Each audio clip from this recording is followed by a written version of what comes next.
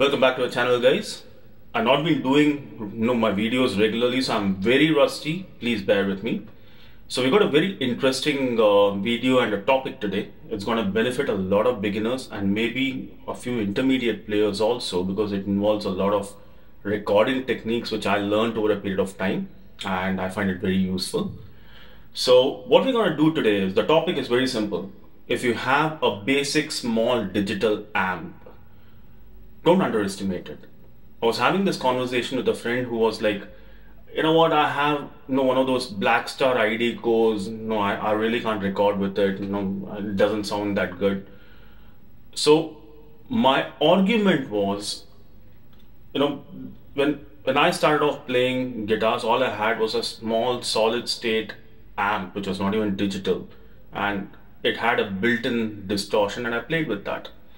So, and are these amps really so bad? So that's the question I'm trying to answer. Number one, the target of the video is, number one, are these amps that bad? Number one. Number two, what can you do to make them sound better? Small amps are not bad inherently. If you listen to any of the Led Zeppelin recordings, especially the earlier ones, all of them were recorded in 5-watt small tube amps. And I love small amps. I have two 5-watters, one 15-watt and one 50-watt. And I tend to play the 5-watt the most. But today's topic is more digital amps. So what I'm going to do today is, I have taken out my Blackstar ID Core 10 version 1, which is, I think, some 10 odd years old now. I don't know how old it is. I don't even use it. So I plugged it in today. I'm going to use a beginner guitar.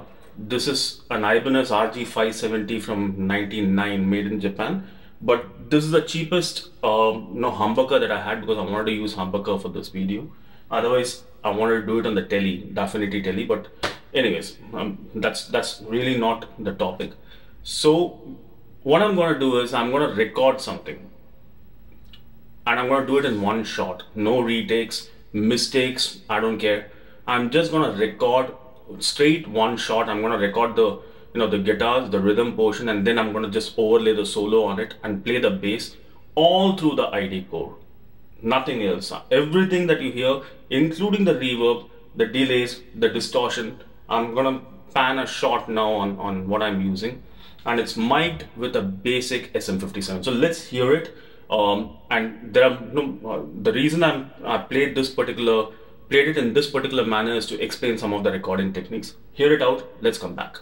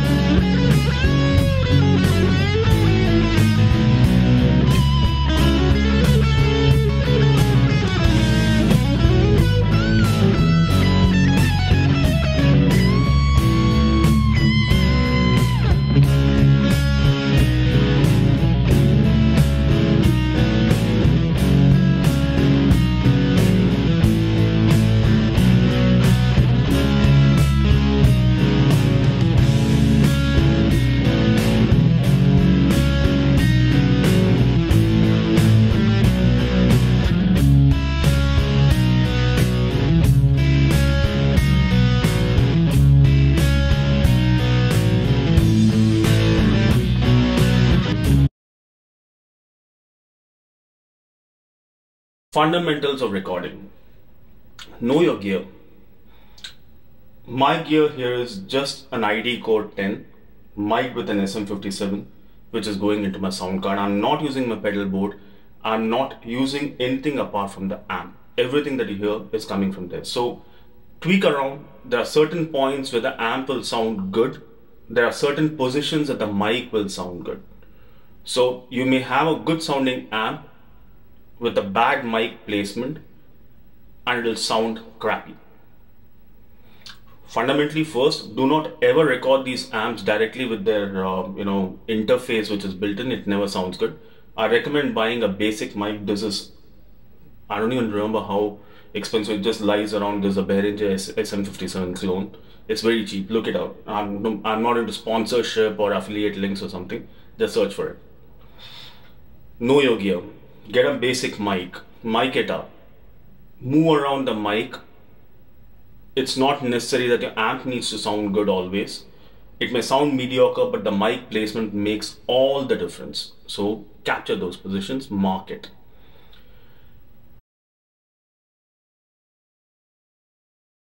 Second most important, when you're recording, don't fear the red light.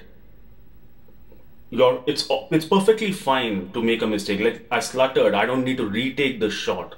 My message goes through. You're not making a record. You're recording to hear yourself. You're maybe recording to post it on Instagram or YouTube or wherever that you're putting it. It's okay to make mistakes, and do not get stressed, because fundamental of playing the guitar, and I made that mistake, I still make that mistake. When you're tensed, you will sound horrible. So don't fear the red light. That's number 2.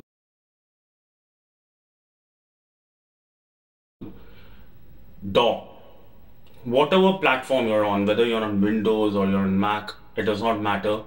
Always work with a decent DAW. There are multiple free ones out there. GarageBand, which is built in with Mac, is very useful. I use GarageBand despite of me having Logic, because it's much more easier to work around GarageBand. So it's very easy to learn. So know your digital audio workstation, the DAW.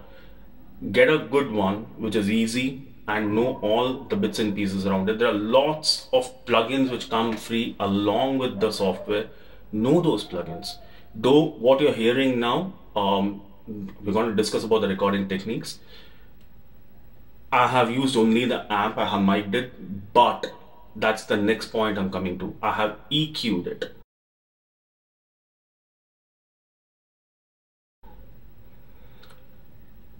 If required, get a good fundamental lesson on how to use EQ, not just your pedal board EQ or your amp EQ. I'm talking about your DAW EQ or EQ in general.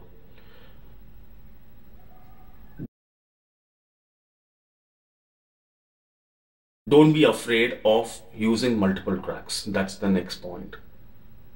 You don't need to take everything in one shot. What you heard, if you can go back to the end of the song, I'm actually working with 3 tracks. So there's one track which is pan to right, and it has a mild chorus to it.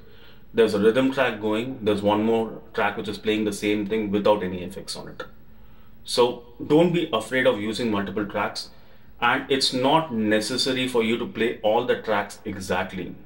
A little bit of mismatch between the 2 tracks, not a fundamental mismatch on the timing, but a little bit of a mismatch actually creates a good effect when you hear it back. So that's basically the tracks. Use multiple tracks.